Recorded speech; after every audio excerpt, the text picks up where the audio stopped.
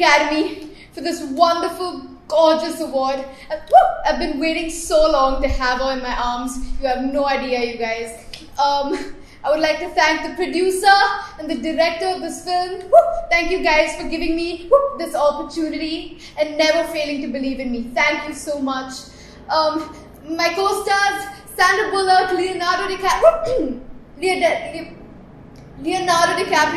you guys are absolute rock stars, and none of this would have been possible without your constant support and companionship. Thank you.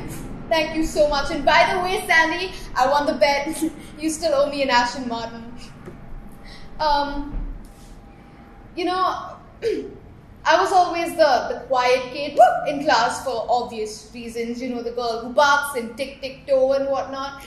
And I remember on the first day of middle school, that was when I got my first tic, my eyes would go roll up like this, and the teacher, she thought that I was making fun of her, so she sent me to the back of the back of the class, and I didn't know what was happening. I didn't know what to say to her, but I was physically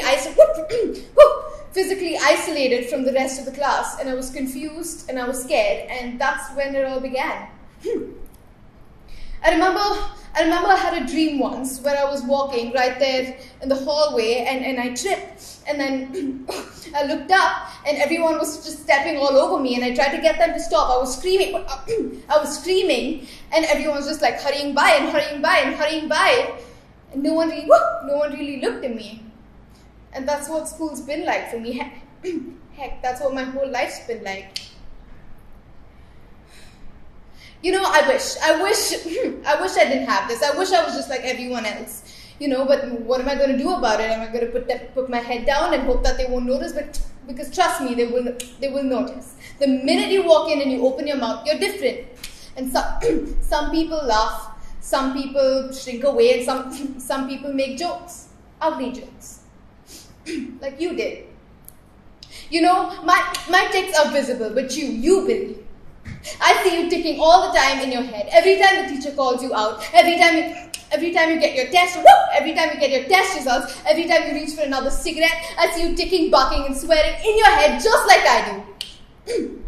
So thank you, Billy, for making me feel a little less lonely. Thank you for making me feel like I'm not the only one who has to go through this. We're the same, Bill. Except now I'm here and you're on your couch with a bag of butter popcorn on your fat. I'm sorry. Wrap it up? Yeah, I'm so sorry. I'm sorry, ladies and gentlemen. I got like carried away there for a second. But I would also like to thank my parents. You guys have molded me into the person I am today. And my fans, yeah, Mom. Coming. Thank you so.